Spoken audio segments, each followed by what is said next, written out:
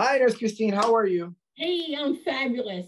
I heard. So we are on the other side. Welcome to the other side. And with that said, you were in what part of NCLEX High Yield did you use? How about that? We'll start there.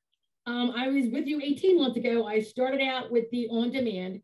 I took the live course last spring and then continued with the on-demand. And you worked before that. I did. I've been an LPN since 1989. Had all my hopes of becoming an RN, but life happened. Got married at 23, had kids at 25, 7 and 9. So my dream was postponed. And when the kids were settled and old enough, I decided to go back to school at the age of 50. Wow. Yeah. So needless to say, over the past 5.5 years from that, I'll be 56 in the spring. This was my fourth attempt, and I finally passed. I had a lot of negativity about going back to school after my age, but this was something that I always wanted for myself. And I decided it was for me and not for anybody else. Absolutely. And I think this is it's such an inspirational story because at the same time you had already accomplished, a portion of it. You became an LPN. And which is, I mean, that's perfect right there. But you yourself were not content with that. You wanted to take it one step further. Yes. And you went through life. I mean, life, children and everything, negativity. And even with the 4 attempts, you still persevered.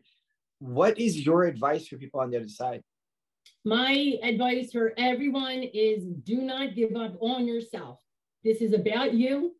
On test day, that morning, you forget everything else that's happening in your life. And those couple of hours, you concentrate, breathe, and take your time with each and every question.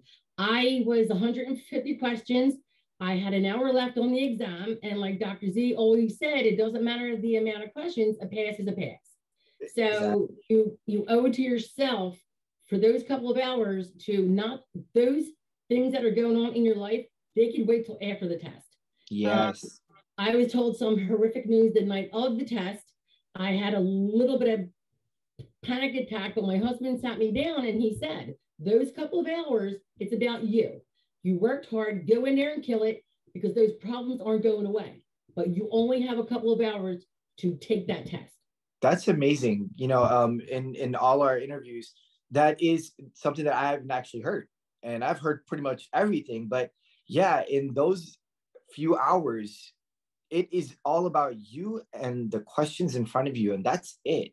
Everything else is going to be there before and after. And that's amazing advice.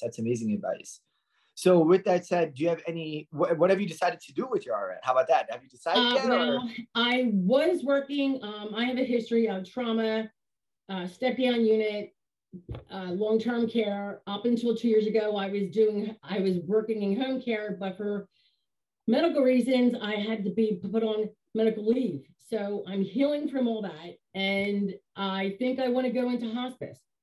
Oh, wow. That's tough emotionally. Yeah. That's very tough. Yeah. So, I mean, that takes a lot to deal with family. And we just actually did a lecture on palliative care, hospice, and end-of-life care, right? Mm-hmm. So, yeah, it's something that is definitely needed, and we need compassionate people as yourself in that field. So, Nurse Christine, any last words for everyone before we get onto our next interview? I do, Dr. Z. I want to thank you from the bottom of my heart. I want you to know you were with me the entire exam. I heard, don't go in a rabbit hole.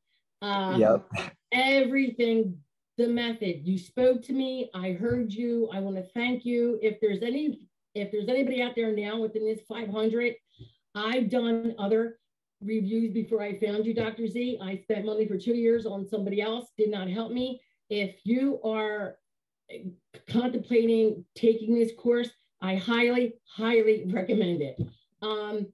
I've loved all the lectures, podcasts, YouTube, notes. I have to say I'm glad I'm not doing 440s anymore early in the morning, but you world, this is where you want to be. This is where you need to be, and you owe it to yourself. So Dr. Z, much love. Thank you so much.